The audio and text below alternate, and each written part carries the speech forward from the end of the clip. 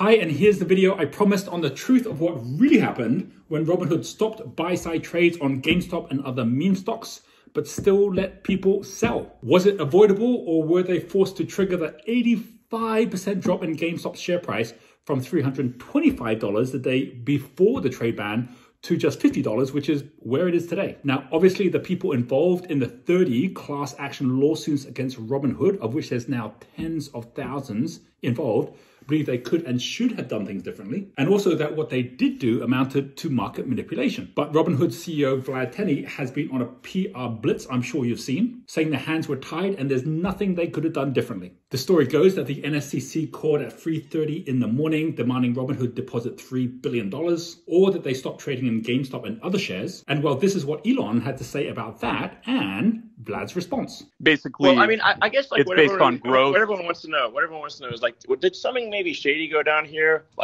It's like, it seems weird that you'd get a sudden $10 billion demand. You know, $3 billion in the morning. Sorry, how much? Yeah, it was $3 billion US dollars. $3 billion. Okay, $3 billion. Yeah, around. You know, just suddenly out of nowhere. And what percentage? I wouldn't impute shadiness to it or anything like that. And actually, you know, the NSCC was reasonable subsequent to this, and you know they worked with us to actually lower it. So it was unprecedented activity. You know, I don't have the full context about you know what was going on in what's going on in the NSCC to make these calculations. But yeah, essentially, is anyone holding you hostage right now? No, I'm okay. Yeah. Thanks for asking. Robinhood then followed that up with this statement: to be clear, this was a risk management decision and was not made on the direction of the market makers we root to. We're beginning to open up trading for some of these securities in a responsible manner. So who are these market makers? Who is the NSCC? And was there something shady going on? Now, before we get into that, here's a really important fact. While Robinhood restricted trading for days, other brokers didn't. Webull lifted restrictions by 2:40 p.m. on the same day. Public issued a statement saying our clearing firm Apex Holdings has decided to halt the buying of GME and AMC. We disagree with this decision and are working hard for our members to resolve this, and they actually did, also starting trading again by 2:45 p.m. Other brokers like Charles Schwab and Ameritrade never stopped trading at all. They just said no trading on margin, which basically means you have to pay cash for the shares, which is fair enough given the circumstances. And in fact, the CEO of Schwab, Walt Bettinger, made a point on this, saying unlike some other brokerage firms, neither Charles Schwab and Company nor TD Ameritrade halted buying any stocks or clients selling any stocks they own. So was this really a liquidity problem for Robinhood, even though Vlad told CNBC there was no liquidity problem? No, there was no liquidity problem. And to be clear, this was done preemptively. Or was this the result of decisions Robinhood made at the expense of their own customers? And you know what? That all depends on how you define a customer. Because if it's those paying you the money, then it's not the users, because the users are trading for free. So who actually is paying Robinhood? To answer that question, we need to go to this guy, Bernie Madoff. Or Bernie Madoff, if you prefer to say it that way. Yes, the same Bernie Madoff in prison for the largest financial fraud in US history. He ended up getting charged for defrauding investors over $64 billion in his massive Ponzi scheme. But before he started taking people's money in his investment company, he set up Madoff Investment Securities. And he used automated trading to make it the largest market maker on NASDAQ and the 6th largest on Wall Street. There, he pioneered a practice called payment for order flow, where he would buy trades from brokers and then package them up and complete the trades in bulk at a better price. So basically, he was making money at the expense of the original traders. And in most cases, people weren't even aware that trades were being sold. So plenty of people saw this as unethical, and some called it the dirty little secret of trading, others called it legal kickbacks. And as high-frequency trading has grown, at the same time, so has payment for order flow, because it's really tempting for a broker to be able to go in and make easy money at the expense of their own users. But many brokers choose not to do it out of principle, or to make it just a small part of their revenues. So for example, when most brokers went to zero commission trades back in 2019, Fidelity's Kathleen Murphy said they would not take payment for order flow. Charles Schwab also said their payment for order flow was less than 10% of their revenues, and over half of it was coming from more ethical practices like just making interest from customer accounts. So how about Robinhood? In this article, here's how Robinhood is raking in record cash on customer trades despite making it free. CNBC showed that Robinhood is making $180 million a quarter now from its retail investors through the hidden cost of payment for order flow. This is now Robinhood's biggest revenue source, and it goes on to say Robinhood gets the highest rate per trade for order flow in the industry. So basically, Robinhood is giving a much worse rate to its investors than anyone else in order to make a bigger cut. Here's a quote from Tim Welsh, who's the CEO of wealth management firm Nexus Strategy. It's a huge conflict of interest for these free trading platforms, Welsh says. The Citadels, the active traders of the world, know that Robinhood has much more unsophisticated traders, so they can make money on them. Now, if Robinhood was being honest about this, that would be one thing. But they say it's commission-free trading, and then they shift the pricing to take a hidden cut instead. It's like a real estate agent saying they won't charge you a commission to sell your house, then they organize a sale, tell you they have a buyer at 10% less than the buy price, and pocket the 10% hidden cut for themselves without ever telling you. And by the way, this isn't just unethical, it's illegal. In December, the SEC fined Robinhood $65 million for failing to disclose to customers how much money it was making from payment for order flow. And in SEC's words, this caused customers to pay higher prices to execute trades, even though Robinhood claimed its execution quality matched or beat that of its competitors. So basically, they lied. Following a months-long probe, the SEC said it found that Robinhood deprived customers of $34.1 million, even after taking into account the customer savings from not paying commission to Robinhood. And that was at a time when payment for order flow was generating just $69 million a year for Robinhood. Now it's 10 times that. Okay, so Robinhood is using a Bernie Madoff created unethical practice as its main source of revenue. It's already been fined by the SEC for not being honest to you about it. And now they're claiming to be on the side of the small investor and saying, trust me. But look, that's just the beginning. It gets a lot worse, right? So if the customer is the one paying you the money, who's the main customer for Robinhood? The answer, Citadel Securities. They are the largest market maker by far. They've cornered 40% of the payment for order flow market in the US. And in this graph, you can see how much the volumes of Citadel and other market makers have grown in 2020 alone. And in this graph, you can see Citadel paying Robinhood over $125 million in the first half of 2020. And have a listen to this, the Robinhood premium. On average, firms like Citadel Securities pays Robinhood 17 cents per 100 shares. This is 19% above average for other internet brokers.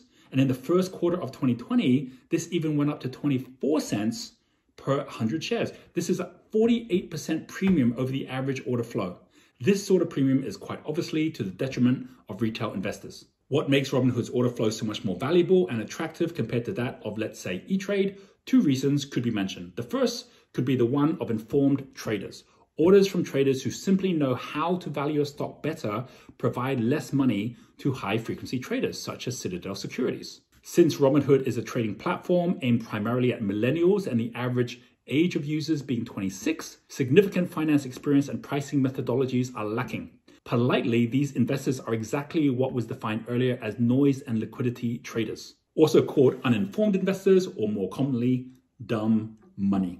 Dumb money. So now we have a definition of Robinhood's product. That's you, that they're then selling on to companies like Citadel. Doesn't exactly leave you with a warm, fuzzy feeling, right? But now let's look at joining all the dots together, because this is where it gets crazy. Let's go back to the early morning call to Robinhood from the NSCC. Now, the NSCC is the National Securities Clearing Corporation. And the NSCC is a subsidiary of the DTCC, which is the Depository Trust and Clearing Corporation. The DTCC settles almost all US trades every year, close to $1.7 quadrillion worldwide. But it isn't a government organization or an impartial regulator. It's a corporation and is owned by the banks and brokers that make up the market, which includes Robinhood. How they decided on the $3 billion number that Robinhood needed to put up remains a mystery. Here's a piece from this Fortune article. Last week's drama between Robinhood and the NSCC is likely to produce further scrutiny of the clearinghouse and its parent company, the DTCC. The DTCC serves to centralize the settlement operations of all stocks and bonds and is funded by banks and brokerages, including Robinhood.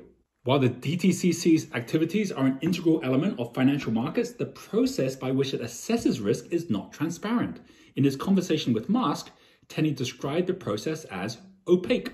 Now, remember Citadel Securities, Robinhood's biggest customer, is part of the same group that bailed out Melvin Capital with $2.75 billion of emergency cash 2 days earlier. That sounds suspiciously close to $3 billion. And Citadel paid the money over to the hedge fund after it lost half its value from shorting Gamestop.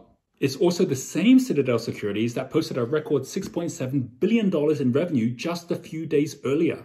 So if they could come up with close to $3 billion in cash for Melvin Capital, could they have not done the same for Robinhood, one of their biggest suppliers? Of course they could.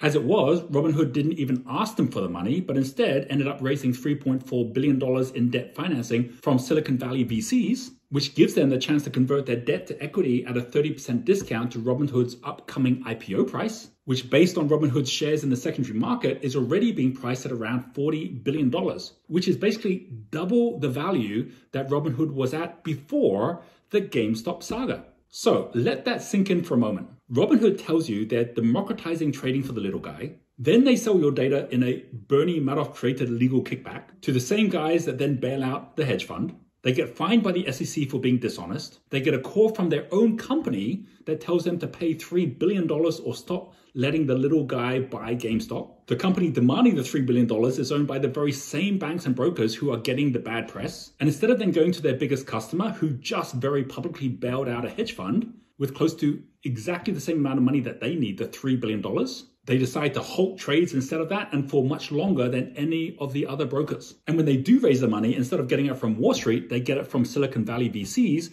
who will help them get a high valuation. And meanwhile, it's the retail investors who are getting a raw deal at every turn. Now, as a business owner myself, I know how tough it is to run a business and deal with unexpected crises. It's tough, but there's a really big difference between being honest and pretending to be honest. And definitely Robinhood had options that would have helped their investors if they had chosen them. Number one, they could have got emergency cash from Citadel just like Melvin Capital did. And if Citadel wouldn't help them out, their competitors would have for a bigger slice of Robinhood's orders. Number two, they could have redirected orders through Schwab or Ameritrade, who were brokers that were still being able to trade those shares. They would have had to give up their own commissions, but at least they would have kept their investors happy. Or three, they could have secured cash on the day instead of 2 days later by giving the VCs a better deal. The VCs they got together were actually led by Ribbit Capital, who already was one of their investors. But instead of all of that, it looks to me like they decided to hold out for the best deal and in the process keep Wall Street on their side at the cost of the retail investors they say they're helping. And so they keep their reputation for being the best source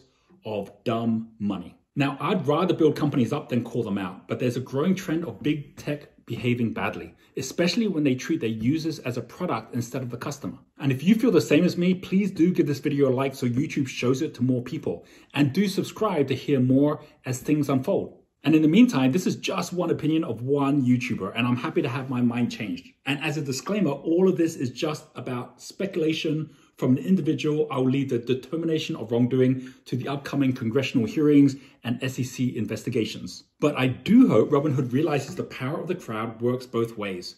And once they do go public themselves, small investors have the power to push up their share price, but also to push it down. So if there's one piece of advice I'd leave you with, it's vote with your trades. Retail investors today have the power to move markets like never before. Let's use it as a force for good. Thanks for watching. Happy trading, and I'll see you in the next video. I should take that as a no. You're not willing to pass on the proceeds of payment for order flow to your customers? When the other brokers dropped... I'm just talking about today, right now. Payment for order flow, Congresswoman, allows for commission-free trading. In the context of trading commissions, it's a much larger source of revenue in the past than payment. Mr. Tenev, I apologize, and I don't want to be rude. I just have limited time. But if removing the revenues that you make from a payment for order flow would cause the removal of free commissions, doesn't that mean that trading on Robinhood isn't actually free to begin with?